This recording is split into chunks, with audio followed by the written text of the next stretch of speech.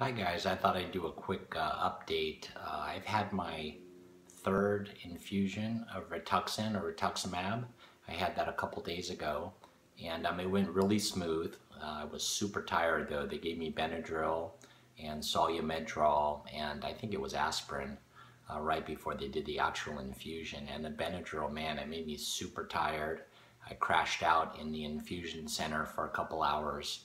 It was actually nice, but anyway, no side effects other than a little bit of yellowing of the skin and face and whole body, but that disappeared in 24 hours. And you know, it hurt for the needle, a minor prick, you know, but it still hurts.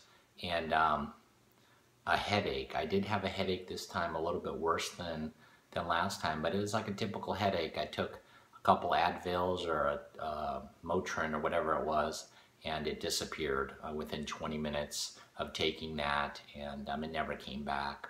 So anyway, this year, 2017, mid-year, I believe Ocrelizumab is coming out.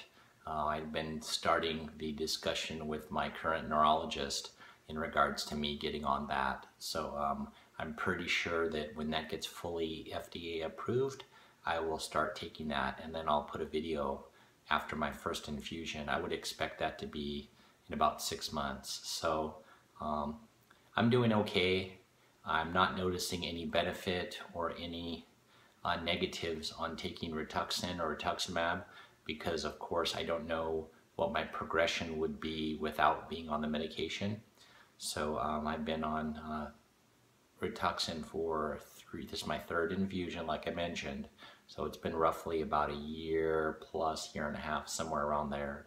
So anyway, if you have any questions, let me know. And once again, I will put a video on about the Ocrelizumab infusion I'm going to do next time. Okay? Appreciate it. Thanks for watching. Bye.